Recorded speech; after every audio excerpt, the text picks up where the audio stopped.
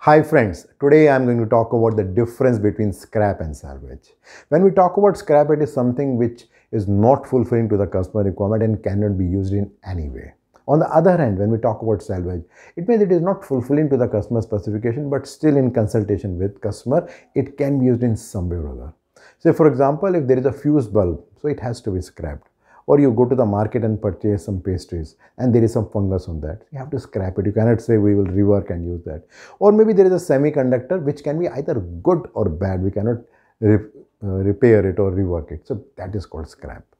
On the other hand, when we talk about salvage, primarily we are talking about something which can be used in some way or other. Say for example, there is a painted component and it is not meeting the thickness.